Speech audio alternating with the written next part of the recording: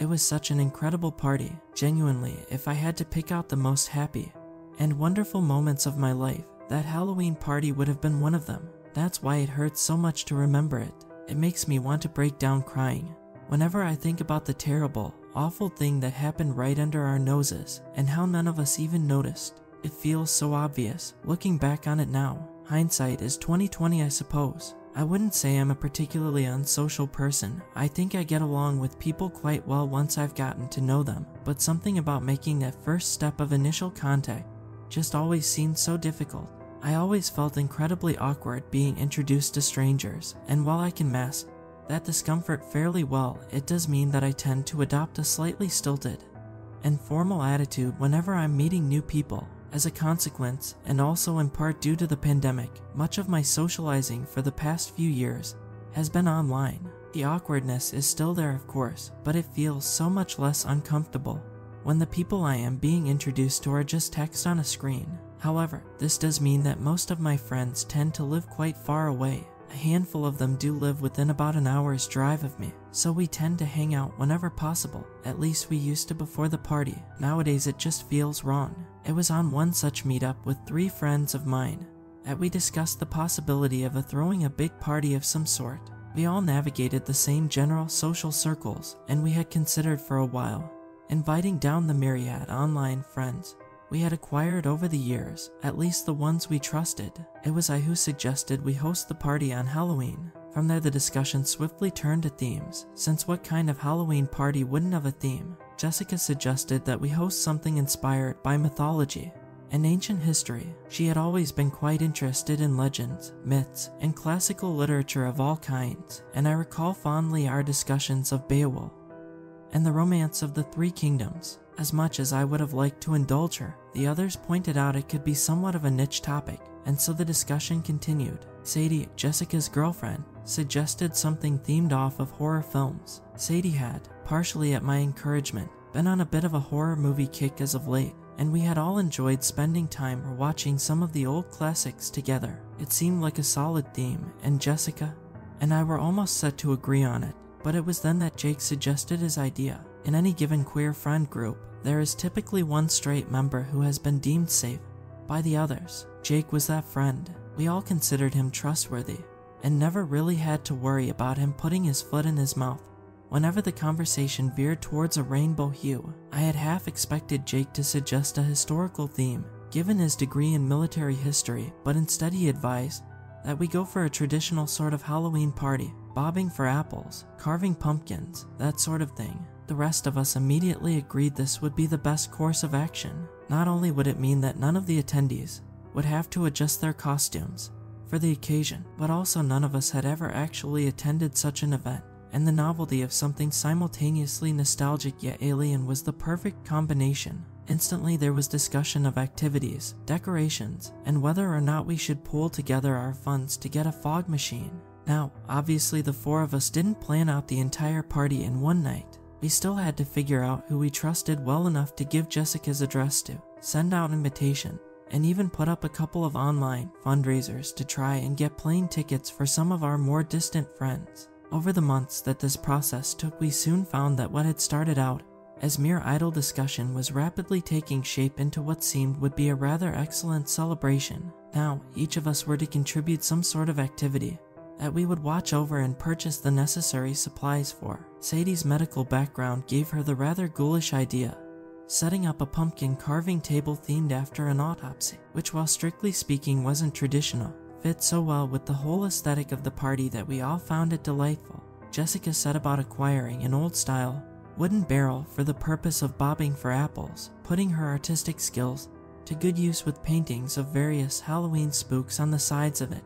My idea was somewhat silly but still wound up being put to use. I couldn't find if the game had a real name, or if it was just called the mirror game, but I'd heard it alleged that if you stared at your own face in the mirror for long enough, your mind would distort the image in a rather frightful manner. So I was going to set up the bathroom with candles and a chair, the lights turned off.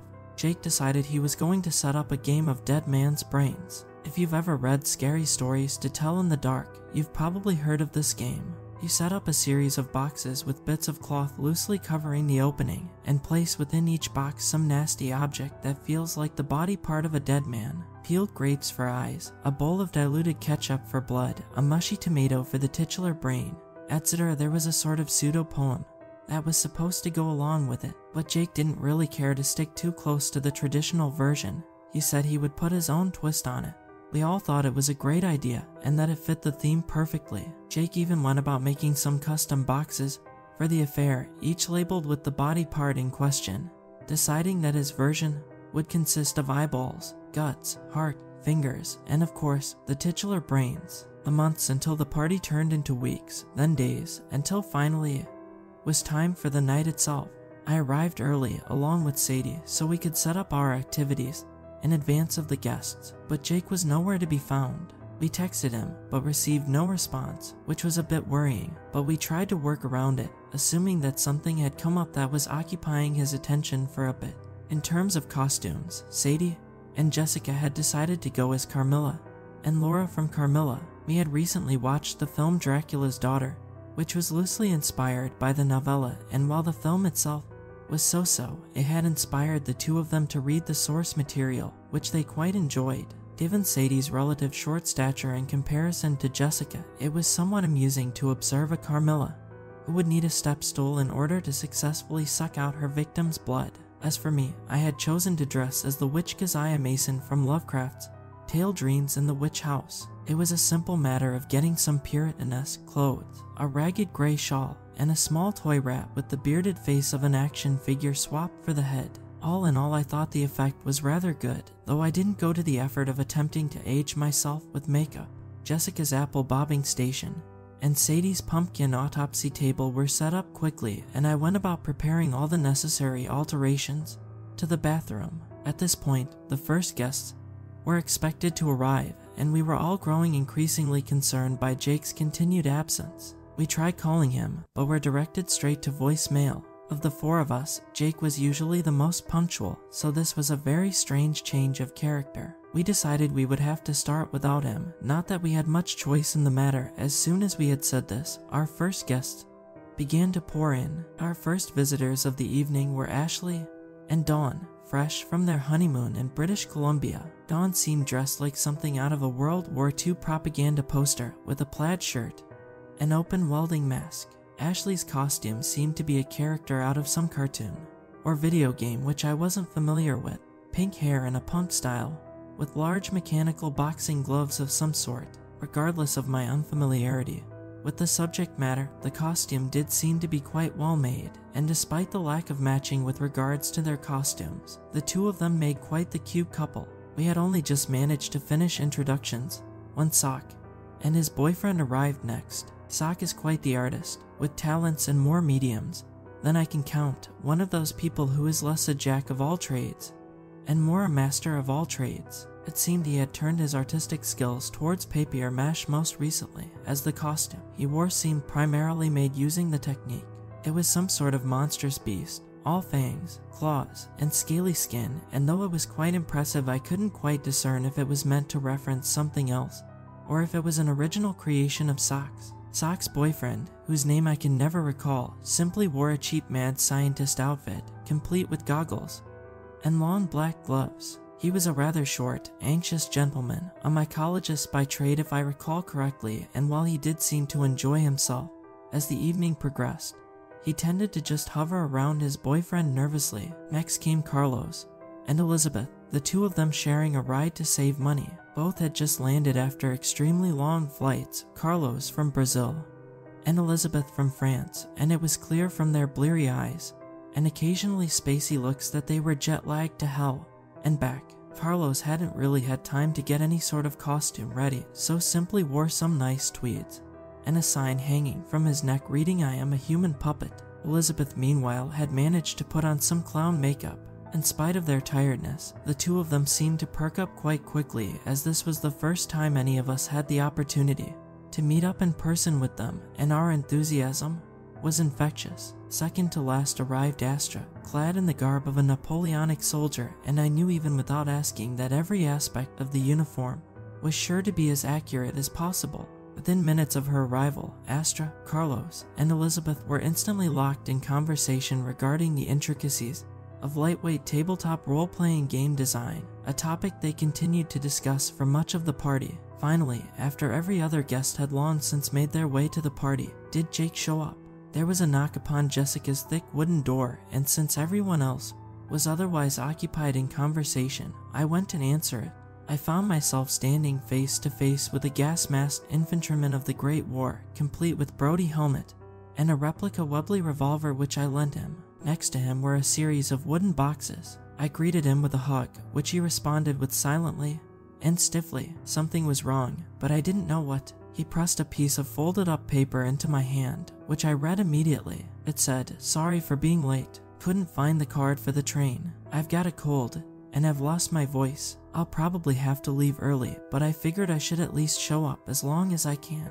Would have told you earlier, but my phone stopped working. I think the battery gave out." I apologized profusely for the hardships he had experienced and ushered him into the house to the cheers of our friends, carrying the boxes he had brought for him. Each box was made of dark stained wood with an opening covered in black cloth, with a label burned above the opening stating which body part was contained within each one.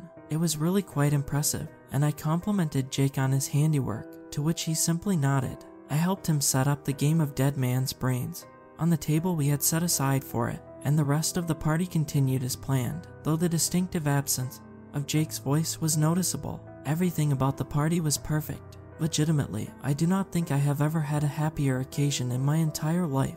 There was laughter, jokes, at some point or another Ashley and Dawn broke out some card games. Elizabeth ran a quick session of a horror TTRPG of her own design. It was a truly magical evening. The theme of the classic Halloween party didn't go unobserved either. Plenty of time was spent bobbing for apples, staring into the mirror by candlelight, carving pumpkins, and everyone in the party adored Jake's rendition of Dead Man's Brains. He accepted each compliment with a polite nod and a tip of his helmet. There were 5 boxes, labeled eyes, guts, fingers, heart, and finally, brain. I've always been somewhat squeamish when it came to rotten fruit, raw meat, and other such inedible foodstuffs, and what I felt in those boxes quickly triggered that latent disgust. I only managed to get to guts before I had to dip out, laughingly explaining that I would vomit if I had to undergo the whole thing. There were many jokes about me being scared, but I wasn't pressured into doing the rest of it. We had already planned to make the party into a sleepover, since we didn't expect anyone to shell out the money for a hotel. As the evening wound down, out came the air mattresses and pillows. As soon as it was clear that the more active part of the evening was coming to a close, Jake quietly excused himself, handing a note to Jessica thanking her for hosting the party. We all gave our fondest farewells to him, each of us hugging him in turn, and he left with a final wave and a cheerful salute. We all slept soundly that night, happy from the company of friends, and tired from a night of childlike, innocent fun. It was such a perfect party, and despite what I know now, I still find myself reliving that night over and over in my head, remembering how happy and content I felt. Everything changed in the morning. I had woken up earlier than usual, nose wrinkling due to an unfamiliar stench. I got up to investigate, more intent on getting rid of it so I could go back to sleep than getting up for the day proper. The smell came from the boxes, a rotten, sickly odor, the scent of meat just beginning to spoil.